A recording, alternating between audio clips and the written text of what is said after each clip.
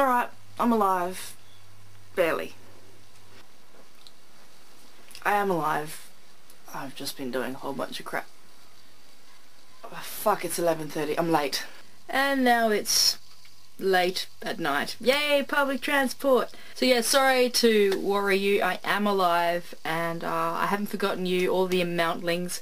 Just been really busy. Now, one of the things that I want to teach you all today is how to catch a spider that is terrorizing your house. This morning I saw the biggest huntsman, maybe not that big huntsman in my bathroom. Now, I don't like killing spiders. Harmless spiders I don't really have a problem with. Huntsmans won't hurt you. They might bite you and they might actually hurt you, but you gotta really piss off a huntsman to make him bite you. Other than that, they're fine. So I prefer to catch them and let them go outside. So what you need to do, if there's a huntsman in your house and you're a little bit on the brave side like myself, because I'm tough and all that, you need to get yourself a big jar, big enough to hold the huntsman, and you need to sort of shoo the huntsman, shoo him onto a nice flat sort of surface. Okay, so make sure he gets where it's nice and flat, and when he's reasonably at ease and he's not scurrying around the place, just gently, you don't have to do it fast, just gently place the jar over, and then get a piece of paper. Actually, get the piece of paper before you get the jar and do this, because then you'll be on the wall stuck.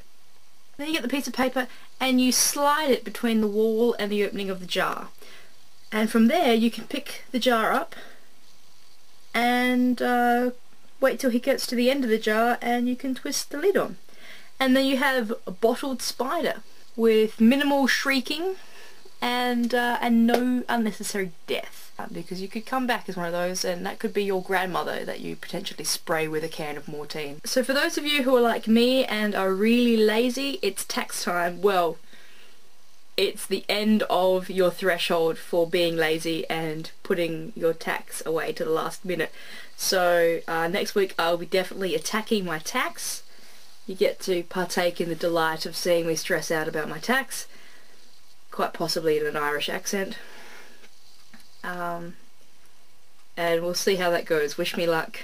Now, the winner of naming my bear unfortunately can't get my bear. That's no, he's mine. But the winner can get a bear very much like it, if not better. We might mount a bear up and you can have that bear. Yeah, that's a good idea. Let's do that. If you name my bear, you get your own mount bear. Done. Deal. Loving the gallery. The gallery, awesome idea. You're a genius, but you know that already. So you've got this email here that you can email pictures to, and questions and names for the bear. You've also got, don't forget, the amount at hotmail.com.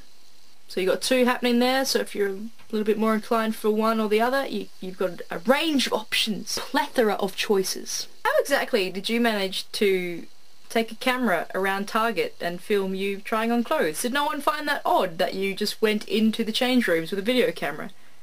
Surely they would have been watching to see if your arm went up instead of filming into the other cubicles. I would have tried it. I might not have viewed what I saw, but I would have tried it. No, I wouldn't have, but it's funny to say that. Now, I've sold my soul to the devil. Yes, you guessed it. I has a freaking iPod. Pirated up some, of course. I never thought I'd ever have anything with this hideous apple on it in my room ever, but here it is. I have the iPod and I have freaking iTunes on my PC. So you're slowly working your evil magic into my house. Anyway, I must sleep because I still have work tomorrow and the day after that, etc. So I'll get back to you another time, and I promise it won't be so long this time. Catch you on the flip flop, 'cause I can.